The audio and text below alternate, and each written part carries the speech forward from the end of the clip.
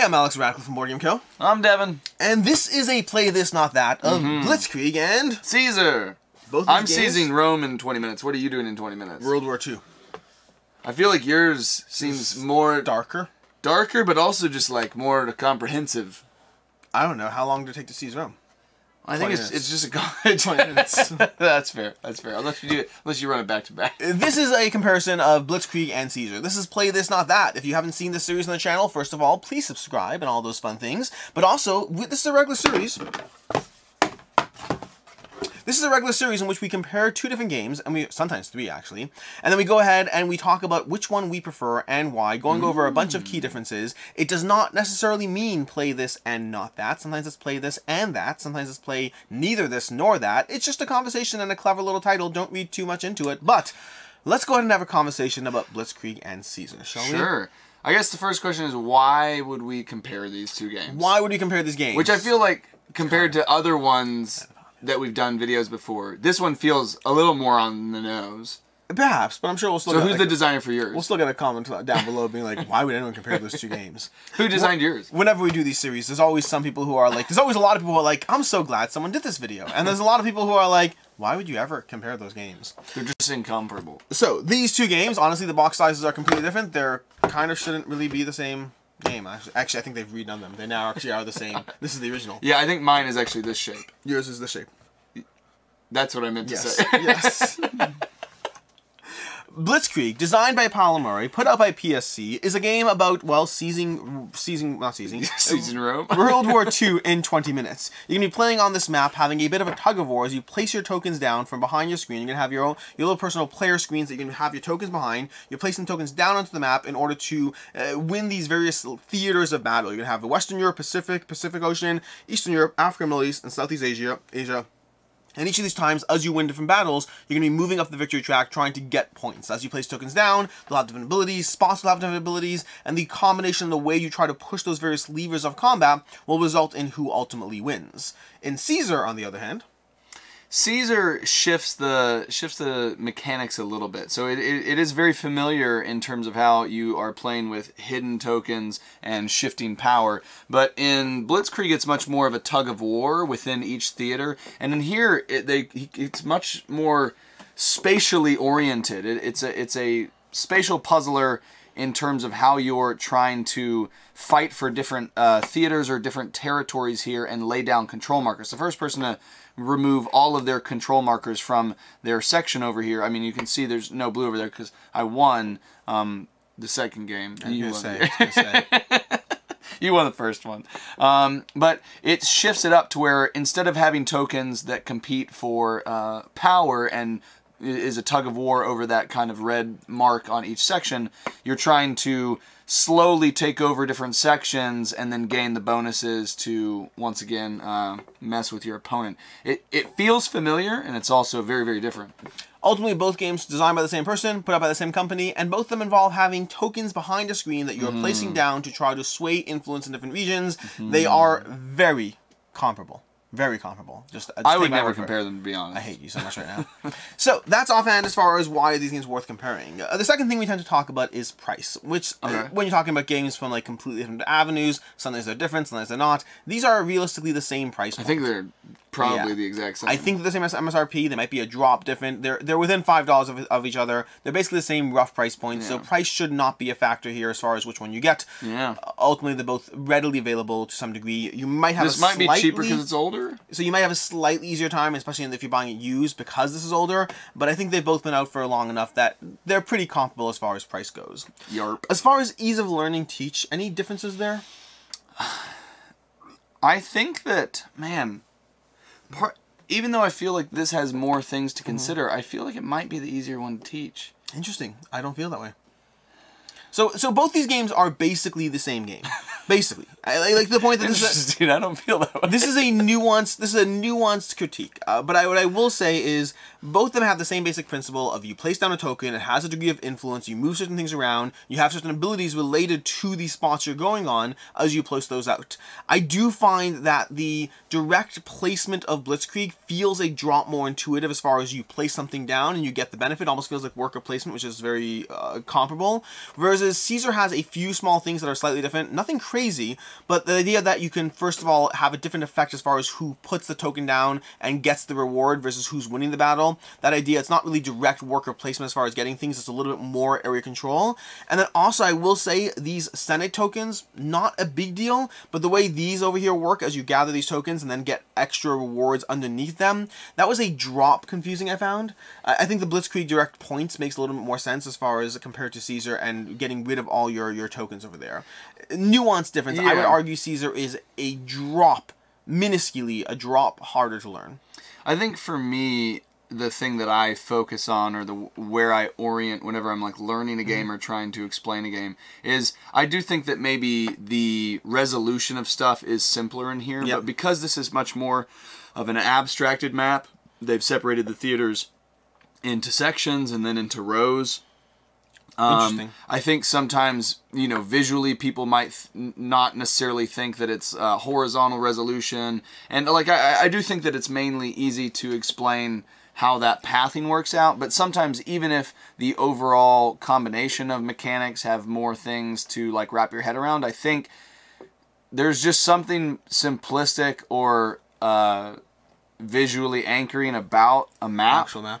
And so like having an actual map, I feel like is really nice. And then certain like small elements, like, you know, the separation of these lines and when you place them down, I think that maybe the graphic design of Caesar does like serves well to indicate how it goes. I do think that I don't necessarily think that the mechanics of the Senate are confusing. I think that the strength of their actions are deceptive. I think when you first hear it, you're like, oh, that doesn't sound great, but it sounds amazing. It builds up, it ramps up, and so the further you get along, you can very quickly clear out a lot just by focusing on the Senate. So I think that strategically these are a little more subtle, and then also, you know, at the end of the day, I think what maybe changes up how this is perceived or how this plays is the research tokens, because in this there is really nothing that's different other than the base setup. You have the base setup, you have your base people, and you go. Really the only thing that shifts are the bonus tokens, which, you know, are randomly placed out except for the Italia Senate token.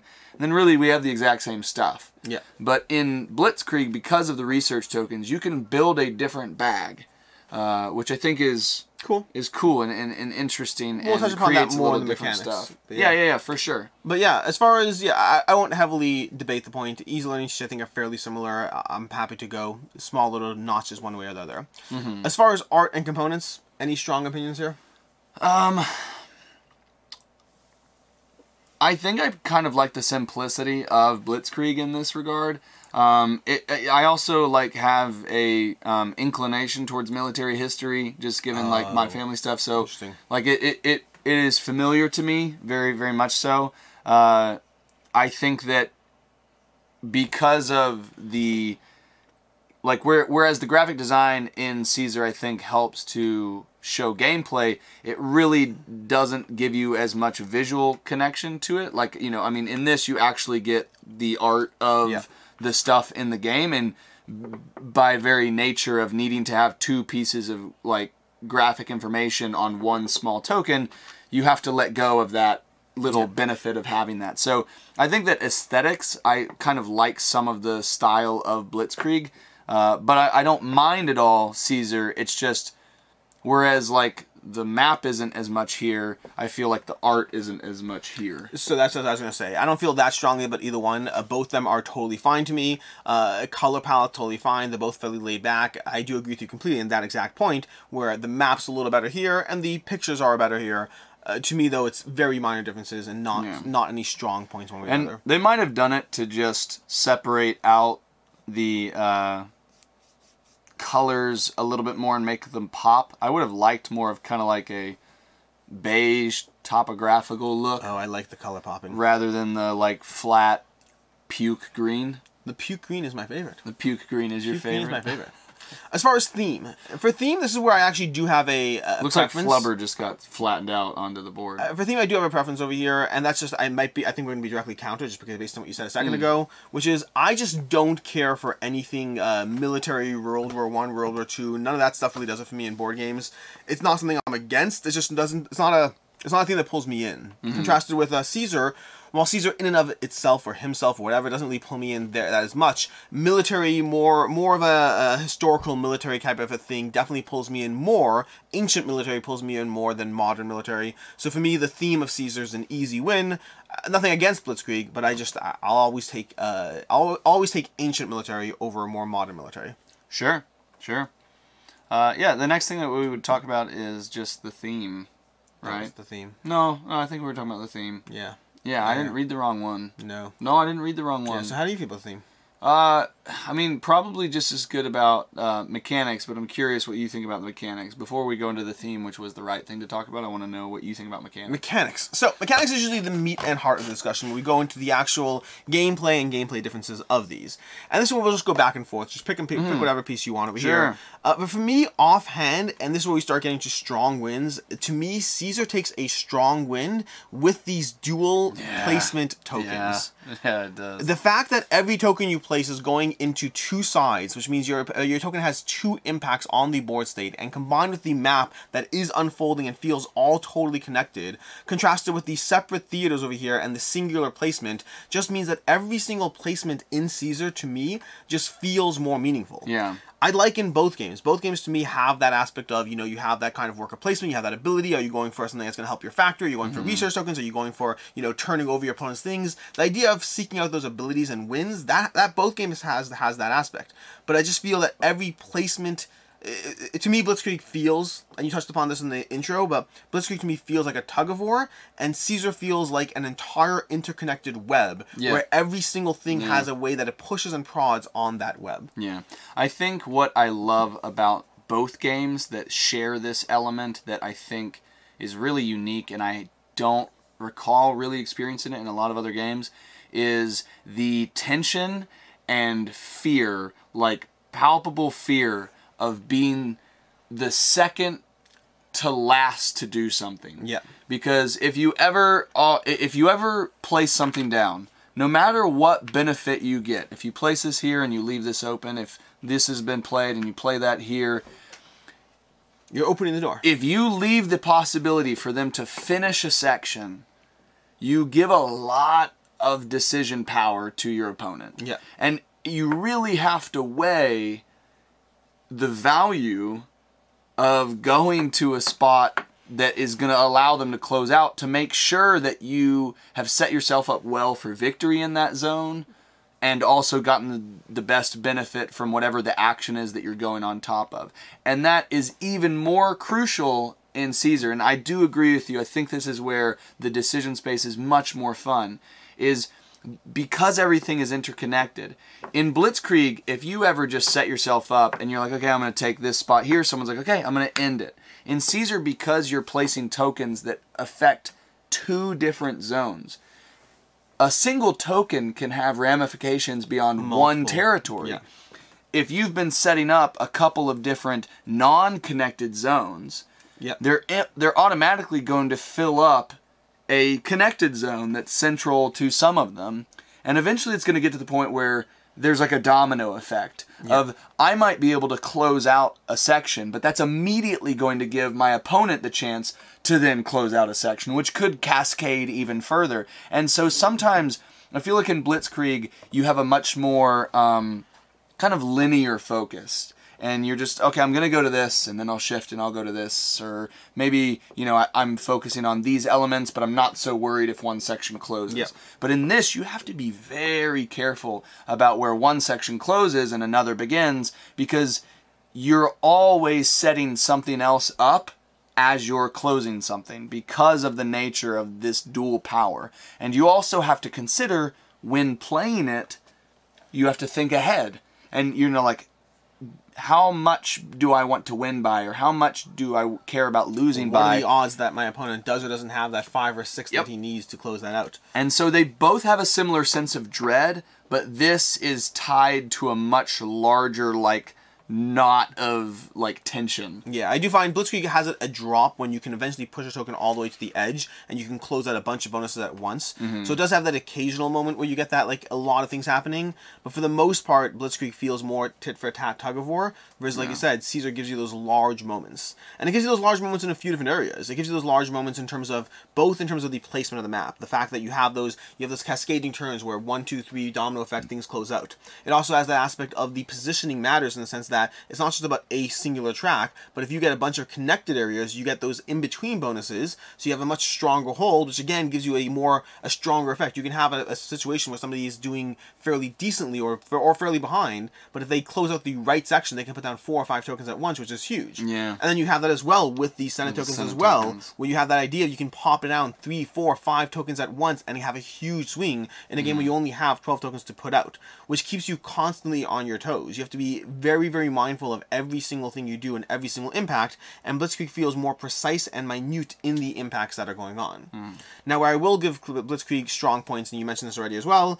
but where I will give Blitzkrieg points over Caesar is the research track. Not the research track, the research bag. The idea that you can build out your own little pool of extra bonuses.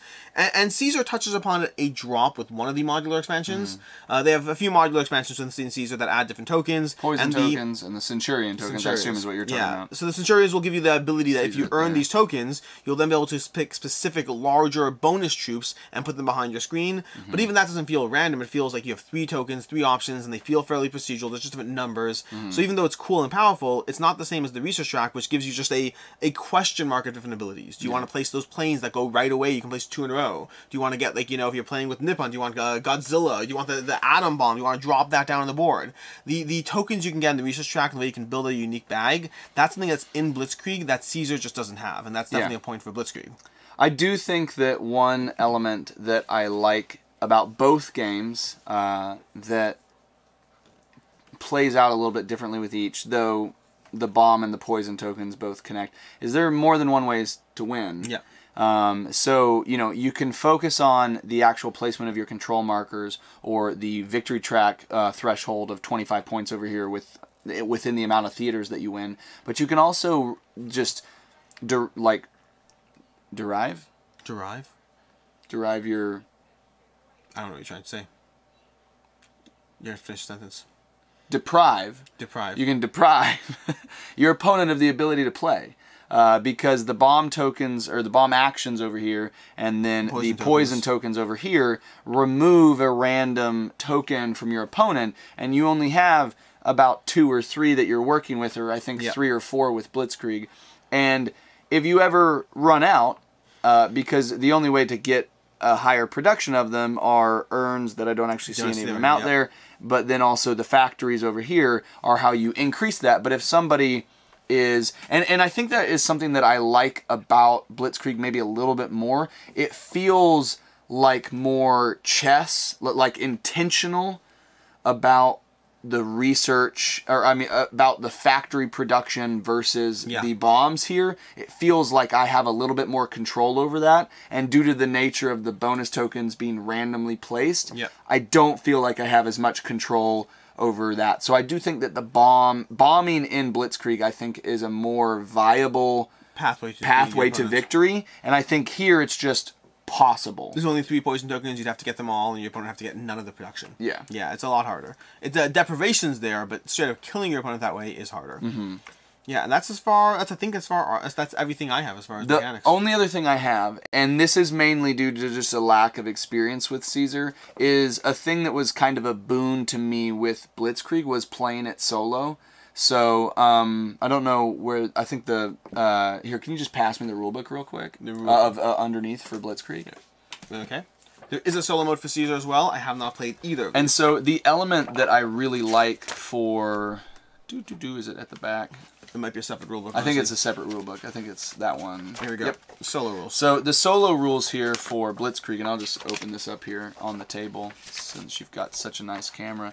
I really like these stratagem tokens here, and so the solo bot that you're playing against has its own bag that you're pulling from, and it has like an if-then rule set that you follow, and it really does create a difficult like challenge to overcome. It has a theater filter, a position filter, and a unit filter, and that just pretty much tells you exactly how and where and what is going to get placed. And so there's a level of uncertainty, and like you can't really predict what's going to happen. You can set yourself up for success as best you can, but it is a different element because when you play against a real player, you know, like they may just like you may develop an understanding of how that person plays. Yeah. And so you can like predict a little bit what makes sense as the most optimal strategies, and this kind of throws a wrench in the gears. And so I do like playing against this AI bot here in Blitzkrieg, and it's very possible that Ceasar has the same thing as well. I don't know if it's actually got the same bag and stuff like that, so I'm not entirely sure. It's got solo rules here, but I don't think that there's solo. I think there's solo tokens. tiles. There's solo. There are? Yeah, there's Okay. these solo tokens over here. I don't know what's on them, but you can take a look over here and see. So I haven't played this, so it looks and like I'm not there is entirely some sure. sort of, token situation over here. Sure, yeah. And that I'll be interested to see because I really do like that about Blitzkrieg as well. But I do think that the main things here are the spatial web element that you were talking about, and then over here, the Nippon expansion. So as far as play this, not that, what's your preference and why? You know, if these were both 90-minute games, or even 60-minute games, and they were this similar, I would probably say one over the other, and I would ultimately maybe say Ceasar, just based off of how clever the spatial positioning is here. It really does feel like a upgrade overall, like kind of 2.0 return to the rules from Paolo Mori in what he did here, and I'm impressed with it a lot. But because they play so rapidly, and because there are some like distinct, you know, places where they diverge in terms of their design, this with I think the more heavier bomb threat, and then also kind of the existing expansion. It's very possible this will come out with an expansion. And then how I enjoy the rule set for the solo play. To me, it's play this and play that. Like, they're small boxes. They play in 20 minutes. You and I did a video, like, live gameplay of, or not live gameplay, but recorded gameplay of this, and we finished in, I think, under 20 minutes. Per game, And then we played again right away, because we finished in under 20 minutes. And so that's a really compelling case for a game that is this fun. And when I play Blitzkrieg, I'm not wishing I was playing Ceasar. I'm having fun with Blitzkrieg. And so if you have to pick one, I think that this would probably appeal to a wider audience, just based off of it's a little bit more robust, I think, in some of the decision choices that you have in how and why and when you're playing in a location. But if you like this type of game, there's a large overlap in the Venn diagram for this game, and you would probably like this. I love not bag builders, but I love drawing tokens and having them hidden from my opponent. I like not knowing what you're what you're capable of, and then also trying to plan around, and that's maybe something we didn't discuss, is the limits of what you draw. Like, that does lower the ceiling of possibility and make you have to decide, you know, strategize around that, and I like that. So if you have to choose one, probably pick Ceasar. If you like these types of games, get both of them. And if you're worried about do you have space in your collection or bandwidth in your collection for both, almost certainly you do. So for me, I would fall into a different camp because I really loved Blitzkrieg when I first played it. Loved it a lot. I thought it was an excellent game, and so of course I wanted to pick up Ceasar when it came out. But the key thing is what you said earlier. When you said when you're playing Blitzkrieg, you're not wishing you were playing Ceasar. Ever since playing Ceasar, when I play Blitzkrieg, I'm wishing I was playing Ceasar. Wow, and I like Blitzkrieg a lot. I was a big fan of it. But then I played Ceasar, which did everything the same. But to me, the way the map works and the way those double-sided tokens work, to me it's the exact same game system, but better. And it's taken me to the point that, for me, the only reason I currently own Blitzkrieg is because there are still people in my game group who prefer this one. And so I'm happy to own both because I will still happily play Blitzkrieg when requested. But for me, it does fall into the category. Whenever I play Blitzkrieg nowadays, I'm like, I'd rather be playing Ceasar. I find it's the same game system. It's more interesting. I prefer the theme. I prefer the token placement. I prefer the web of things that cascade and the decision points. I prefer the aspect that in Blitzkrieg, so more often than not, if someone feels like they're ahead, it feels like they're ahead. And in Ceasar, it's never truly safe the entire time you're playing it. They're both fantastic games, and I think you may very well fall into your camp, where you have room for both, and there's reasons to have both. For me, I recommend Ceasar. And it's not that I don't recommend Blitzkrieg, it's just that I recommend Ceasar as a straight-up better version of Blitzkrieg. That's fair. That's fair. I can totally understand that. And that's your Play This, Not That. 2 great games, fantastic games, Blitzkrieg and Ceasar. Looks like both of us tilt towards Ceasar, just with different nuances behind that opinion. But either way, both of them are worth your attention. Check them out, see which one's for you. If you like this kind of 2-player head-to-head tactical, if you don't, and they also, it's not designed by Paolo Mori, but there's a third one in the series. Dogfight so PSC has Dogfight, Battle for the Skies, for the Skies in 20 minutes. There's a third one coming out. Don't know anything about it. We'll talk about that one when it comes out. Until next time, I'm Alex Radcliffe from Board Game Co. And I'm Devin. And have a good one. See ya.